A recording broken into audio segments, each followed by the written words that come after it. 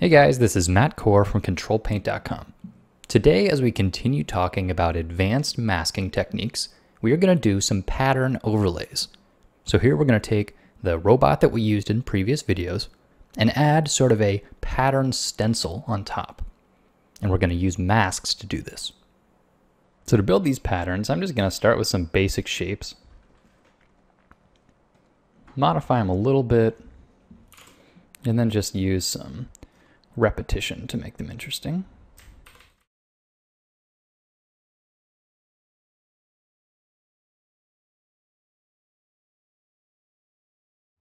And honestly, the way that I made those 2D graphics is not that important. You can make them any way you want. Maybe you're even just grabbing images off of Google image search.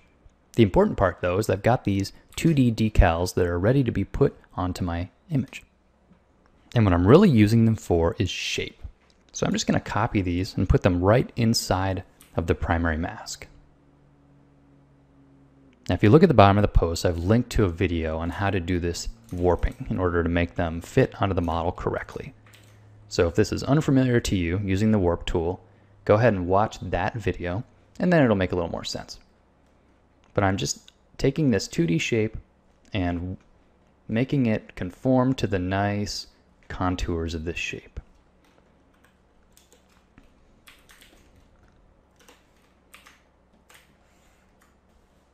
And I want to do a little bit of repetition here, so I'm going to repeat these shapes around the form a bit. So here what I'm doing is I'm sort of optimizing my time. I spent a little time making these details at first, and now I can sort of save time by moving them around the model and using repetition to my advantage. So I'm going to take this other one here, put it inside the model,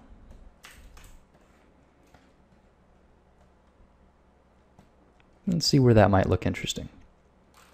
And if you're doing a variety of characters that are all sort of from the same set, you could maybe build up a collection of these design language pieces and then use them on all your different characters. And it would add a bit of sort of continuity as you worked. And because each of these are on their own layer, I can sort of modify them as I work and see how the overall design is looking.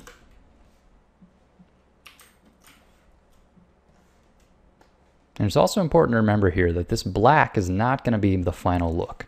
All I'm thinking about here is shape, because the next step is going to take these shapes and to use them as a template. So once I'm happy with the layout of these different shapes, I'm going to go ahead and make them all a single layer. Now that all my patterning is on a single layer, I can use that to build a selection. And this is where the selection building comes into play. So I Control-click on that layer thumbnail to generate a selection.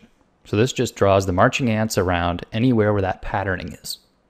Now I'm going to make a layer group and create a mask. So now I can actually hide the original patterning. This is just to use as a temporary step.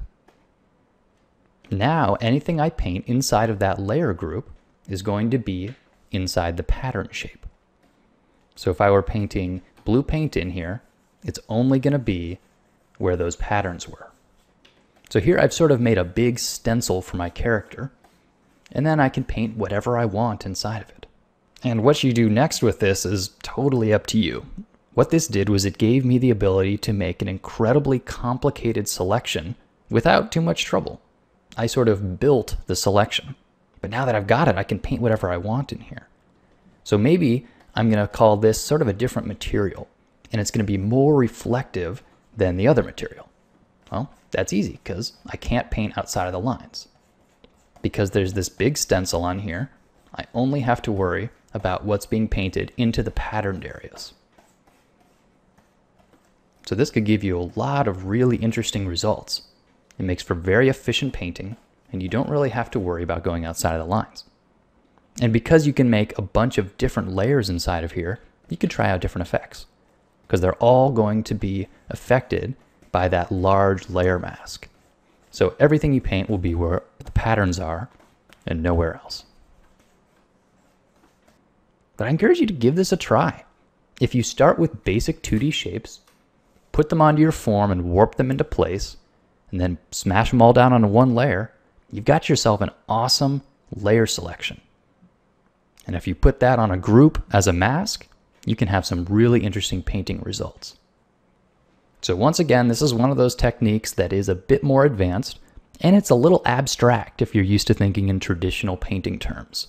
But if you're going to use Photoshop, you may as well use it to its full advantage. So think about painting with masks. Good luck, and thanks for coming to Ctrl+Paint.com.